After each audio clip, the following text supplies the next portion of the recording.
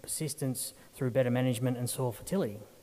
So I'll let you go at it, Richard. Don't go over time. Thanks, Jeffrey. I won't. I'm a bit nervous with this thing though. Anyway, we'll see how we go. Look, before I start, I just wanted to thank Jeff, Martin and the team at Riv LLS for putting on this event. There's not that many venues or opportunities for pasture researchers to showcase, latest research. I look at guys like Rowan Brill over here, who many of you know, and used to work for New South Wales DPI, running great canola trials, and people like Brilly get this instant gratification. We get excited, we put a new trial in, and at the end of the year we harvest it, and there's the results. Unfortunately, pasture research is a long-term game, and you've got to have it in for 3 years before you start to learn something. You've got to push it out to 5 or 6 years to really get the most out of it, and by then, the world's moved on, and we're all working in different projects, and farmers rarely get to see the results. So what I'm going to present today actually is the results of research which we started actually over 10 years ago. But it's fitting that I present it now, because actually the last paper has only just been written, so we've now finished the work and we've pulled it all together. So it's a good opportunity for me to actually show you the highlights of it, and if there's anything else that comes from it, or if any of you are interested in more detail, there's plenty of papers that sit behind it, and you can follow up with me later and we can talk in more detail. But anyway, we'll get into it. Gee whiz, how are we going to go here? I'll get it, I'm sure I will. I'll look at that. Okay. All right, well, let's start with the definition of what's a cover crop, because if you do what everyone does nowadays, when you've got a question, you just ask Google, what's a cover crop? Well, Google says that it's a crop grown for the protection or enrichment of soil. And so that's actually not the context that we tend to use it in in Australia. And in fact, if you look at the international literature, what I'm really talking about is a companion crop. I'm talking about the simultaneous establishment of a pasture and a crop. So many of you do it. In the last year of your cropping phase, you'll put maybe a lighter rate of crop in, you'll put your pasture underneath it. And essentially what you're doing there is you're not growing the crop to protect the soil for the benefit of the pasture. You're trying to just get a little bit more off it and reduce that time that pasture's sort of out of action, if you like, and get the grain off it. Then you've got the pasture to run with sort of early in the new year. So it really is a companion crop, but I'm going to call it a cover crop, and we often use the word cover crop or undersowing interchangeably. Okay, and of course, as you would know, you sow it usually in autumn or early winter. You harvest the crop, and then the pasture's there, as I said. So just in terms of a bit of background and why we're interested in this, and actually why we did a decade's worth of research on it in the first place. When we look at the literature, there's papers going back well over 80 years now of trials, pasture researchers, people like me in yesteryear, who have sort of done this small plot research and sort of concluded that pastures should not be established under a cover crop.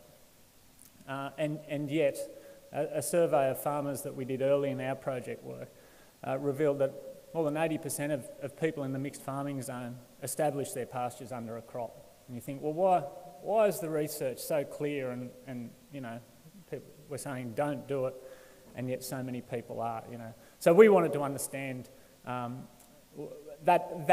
apparent mismatch. And of course, since a lot of that old research had been done, there'd been changes in the farming system and in the machinery that we use, so it was time to revisit it anyway. Oh, gee, see what you mean, Lindsay? I'll get there. So, as part of our research, we had a large network of field experiments which spanned quite a large area.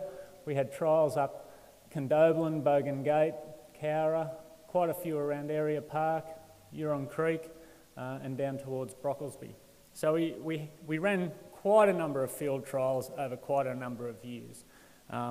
And usually what I would have done in these presentations gone through the results of the field trials. But what that all led into was kind of an economic analysis. So I think we'll just jump to that first. Oops, if I press the right button. So we had Tim Hutchings and Tom Norblom do an economic analysis, because ultimately that's really what's going to drive you, isn't it? You know, it's not what the pasture looks like, it's how it stacks up financially. And I'm not going to go through this too much, other than to say there's people in the room that are probably interested in the details of the model, and come and see me if you are, or I can send it to you. But just to give you an idea, the type of financial analysis that we did was a full financial analysis, so it wasn't just a partial budget. It took into account all costs, and essentially how the model works, as many of these do. You put in your income, you put in all of your fixed costs, so that includes your living costs, that includes your tax, that's all of your farm costs. And then you run this, what they call the Monte Carlo analysis. And the Monte Carlo analysis is simply just a combination of multiple years of taking historic rainfall, historic commodity prices, mixing them all up and seeing what range of results you can get over a sequence of 10 years. So and this is the beauty of a model. If you run field trials, you're pretty well limited to the conditions that you get in the years that you run the field trials. And I'll show you the effect of that actually. When you do the modelling exercise with this Monte Carlo analysis, you can guess. You can use the extremes using historical averages, and you can get a range of likely results, and that's how you do your sensitivity. And that's actually how the economic analysis was performed here. So in terms of the results, so what Tom and Tim did was they were really testing, are farmers financially better off if they're sowing a loosened pasture alone or sowing it under a cover crop, a cereal cover crop. And so here, this is just an example of some outputs we've got. Here they've modelled, so we've got the cover crop in, it's undersown. They've run it at 15 DSE, so they had a number of different stocking rates as well, which I won't go into.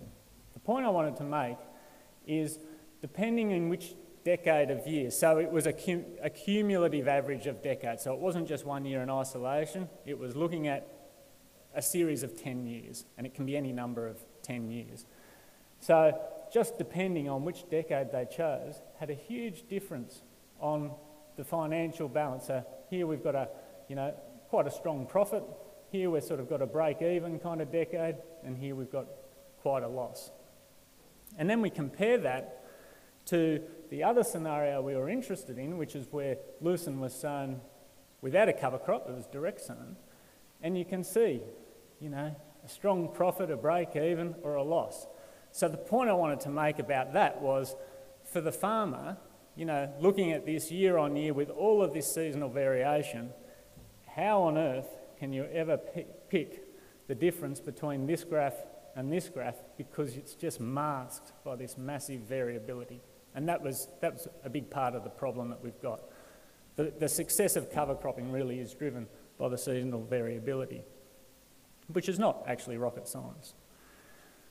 So one of the things that the modellers do, and Lindsay actually alerted to it in his talk, was, one way to compare productivity is to look at energy yield. So it's not just the biomass, it's the quality of the biomass as well. And we just put that as energy. And so this is the figure that I'm going to give you. And that, to the untrained eye, looks like a dog's breakfast. But in actual fact, what that says is that year on year, there's quite a big difference and quite a lot of variability as to which is better, where you get the biggest energy yield. And to save you counting, I can tell you that in 40 out of 60 years, pastures had a higher energy yield where they were sown alone without a cover crop. But the problem with that is it means that in 1/3 of the years, so quite a substantial number of the years, you were better off with the cover crop. So it's not surprising that farmers who can't stand back and look at it, see this sort of year-to-year variation, get a little bit confused as to, are we really better off cover cropping or not? So to me, it's not surprising to me that we've got this apparent difference with the research recommendations and farmer practice. So, ultimately the question we need to ask is, when we're establishing pastures in the mixed farming zone, should we be using cover crops? And it's a bit of a soft answer, but it's actually a nuanced answer. It's not a yes or a no. There's reasons to do it, there's reasons not to do it, and it's more about you understanding when you should do it and when you shouldn't, and that's really what we're going to go through now. And of course, as you'd imagine, the success of establishing a pasture under a cover crop is going to depend on things like seasonal conditions, even paddock conditions. Is it a more favourable paddock or is it a harder paddock? Paddock history, how weedy is it, things like that. The enterprise mix, how important to your enterprise is livestock, how important is cropping, the efficiency of utilisation. If you're going to grow more grass, are you going to be able to utilise it? Are you going to grow more grass or legumes or anything else? The target species that you want to use, what you want to establish, I'll come to that in a second, as well as other objectives. You know, what are you growing the pasture for? Are you growing the pasture to control weeds, or are you growing pasture to fix nitrogen? That can have an impact as well. Because at the end of the day, cover cropping really is a gamble. You're essentially looking to grow two crops at once, and as you know, in many years, it can be a struggle to grow one. So it's about picking the times when you might decide to take that gamble. And ultimately, and you're going to hear a bit more about this later on today too, pasture establishment is a numbers game. So how do you stack the numbers in your favour? All right, so here's just a few examples of some field experiments that we had. So this experiment was sown actually by a farmer using his equipment, and it was at Area Park in 2009. So it was a dry year. The growing season rainfall in that year was 235 millimetres. And the way we set these experiments up is we just said to the farmer, look, all right, tell me how you sow your cover crop. And what they would tend to do, if they would tend to sow their cover crop at a half sowing rate. So if their standard sowing rate of wheat was 40 kilos, when they were sowing or under sowing a pasture, they'd cut that back to 20. So what we did in our experiments, we'd get them to halve it again. So in this particular case, actually, you can see the wheat sowing rate was 24, so his normal sowing rate was obviously 48, so he'd halved it, it's 24. Got him to halve it again, it's 12. And then we had 3 pasture species, lucerne, phalaris or chicory. And then what we did is we measured perennial plant density, so the establishment density. And really in that year what we sort of showed was it didn't matter what we did there, it was only really the lucerne that established well. The phalaris and the chicory really didn't establish well. So we were pushing the boundaries of those alternative species to start with.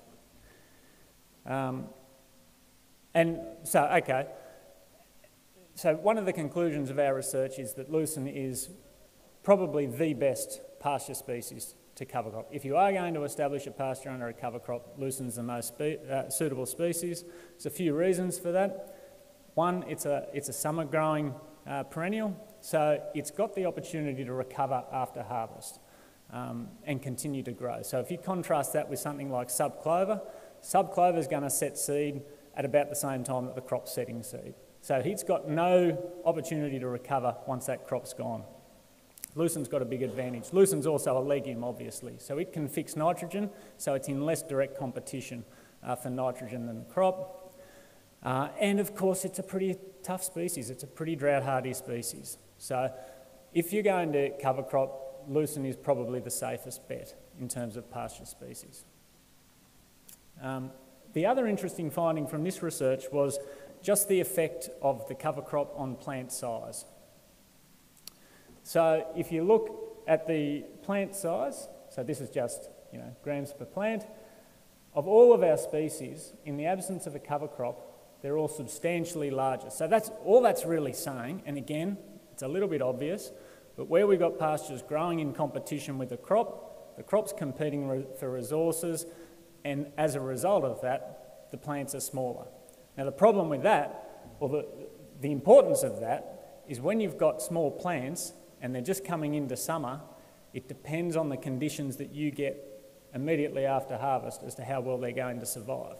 And so if you've got a loosened plant that's nice and big and robust, it can survive better if you don't get that rainfall than a little weedy, spindly plant. So one of the reasons that cover cropping is a gamble is because of the competition effects you have on the pasture and their ability to recover after that crop is gone. What about in a wet year? So we went back to Area Park in 2010. It had something like, it had an annual rainfall that year of 800 and something millimetres, so it was a decile 8, I think, or 8 or 9 rainfall year. We were actually on a different farm, so the sowing rates are slightly different, but similar sort of principle. 0 cover crop, 10 kilos or 20. But what we did differently in this experiment is we also altered the pasture sowing rate. So we have our lucerne and phalaris at our standard sowing rate or our double sowing rate. So there's a few things I wanted to highlight in this particular table. I've already highlighted them. The first thing was, in a wet year, it didn't really matter. We didn't get that decline in establishment that we saw in the dry year. So again, rolling the dice, in a wet year, you can get away with a lot. Water forgives many sins.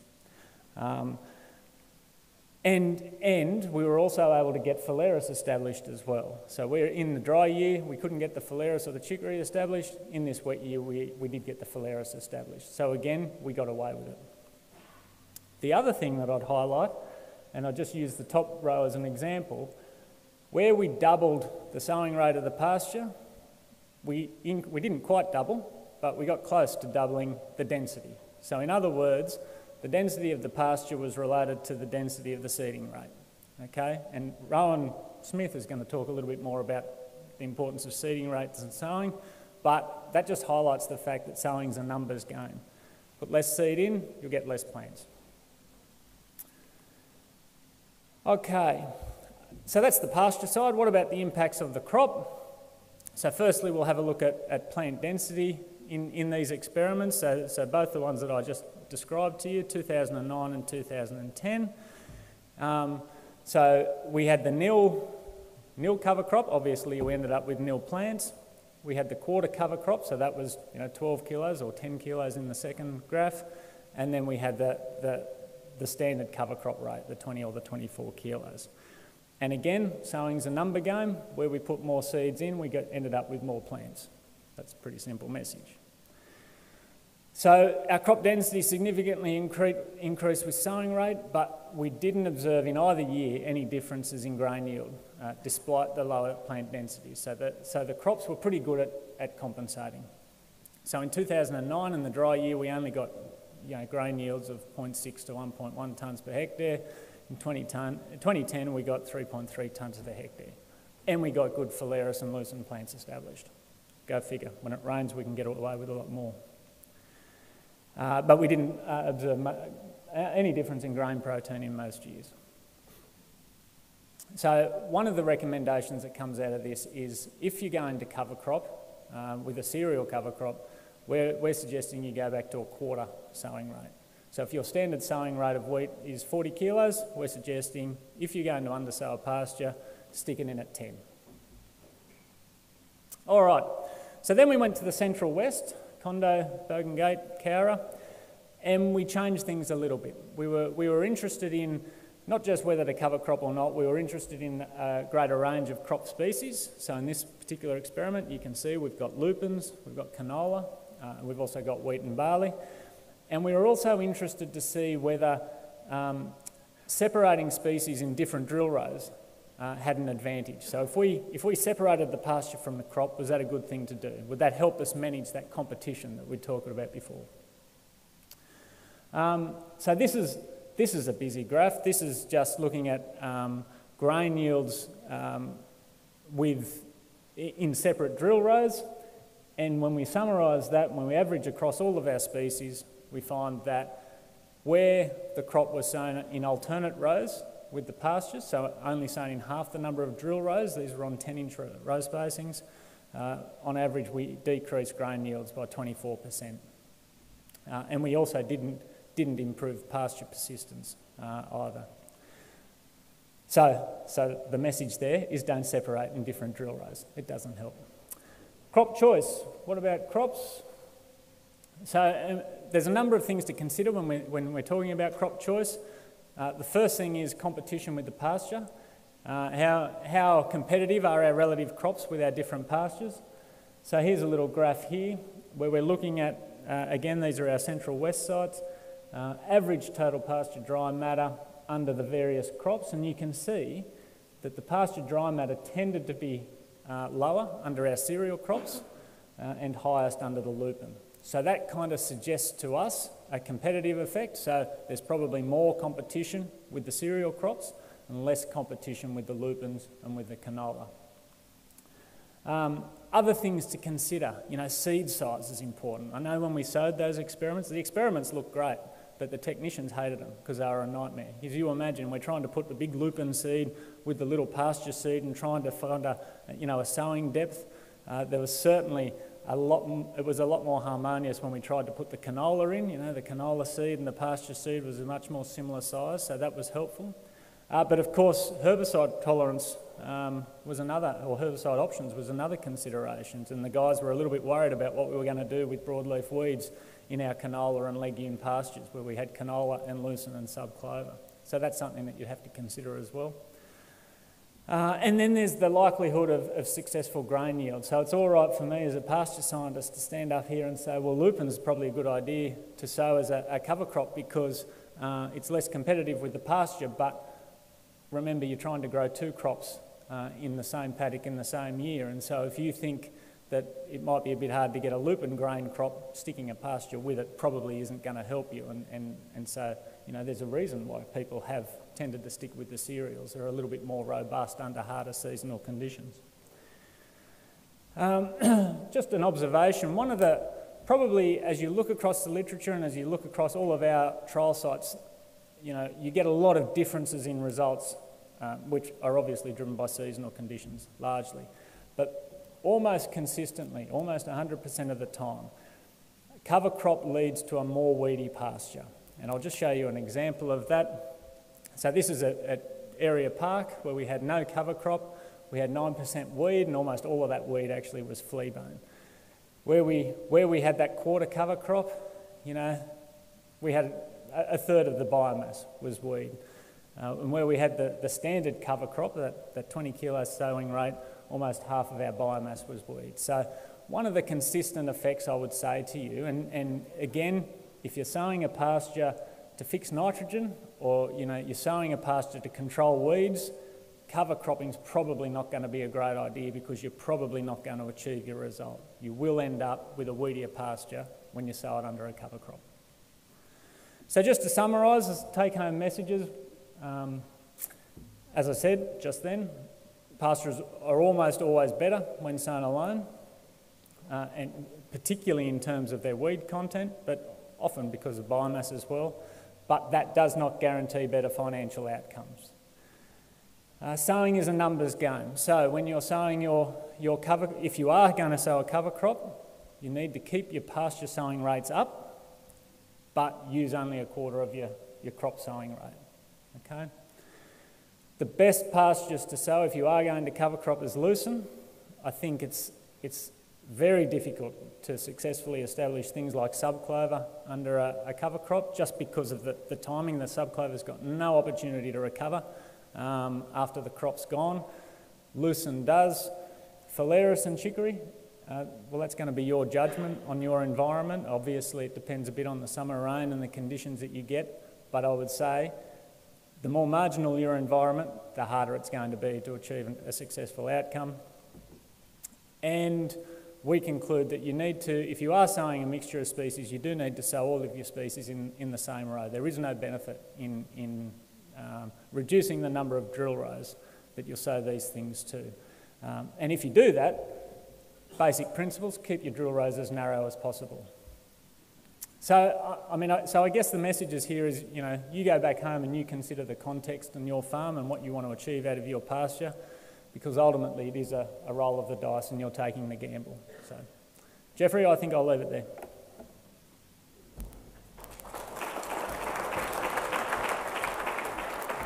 Very good, thanks Richard. So we're going to head into our Q&A session. We'll just grab 3 chairs up here and our mics. So we'll have 2 roving mics. If you could just raise your hand and grab our